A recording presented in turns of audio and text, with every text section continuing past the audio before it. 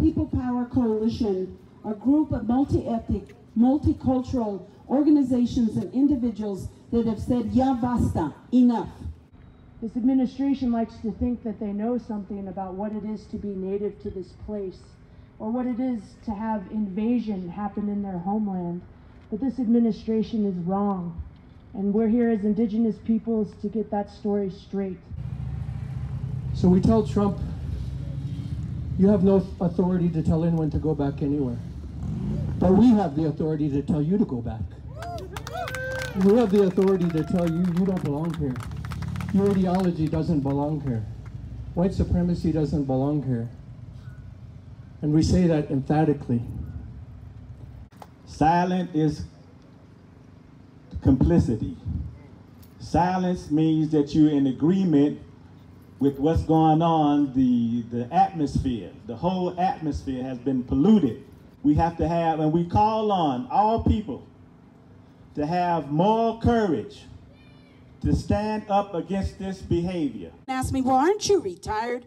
I said, there is no retirement when there's injustice and inequality in this damn state and country. No one has any business going off and laying on the beaches. We have our business in the street. And I'm here with you today because your struggle is my struggle, and my fight is yours. I'm here with you today because when we talk about events like El Paso, we are not talking about random, unpredictable, one-time events. We are talking about a tradition of violence that has visited itself upon Black, Indigenous, and brown bodies since America's inception. The same tradition of violence that led European settlers to initiate Western expansion, displacement, and genocide and call it destiny. When we think about El Paso, it's not shock or surprise that causes our eyes to sting with tears. Together we can win.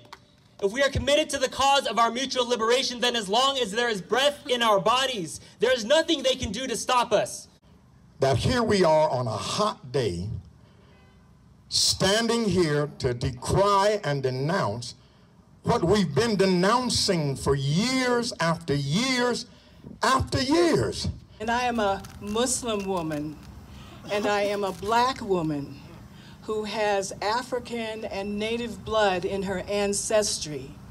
I'm feeling our oppression on many levels, not just mine, but also on the level of all who stand here representing people of color in this country. We are addressing and confronting the issues of poverty, systemic racism, ecological devastation, and the war economy, and bringing a moral impetus to address these issues now, not tomorrow, not next year, now. Ya basta!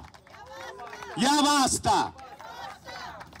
In the spirit of Crazy Horse, in the spirit of Jeronimo, in the spirit of Sitting Bull, of Adelita, of Jesucita, of General Emiliano Zapata, whose birthday it was yesterday, in the spirit of Rodolfo Corky Gonzalez, Cesar Chavez, Bert Corona, the many leaders in North America, we say enough, ya basta. We are not going to back away.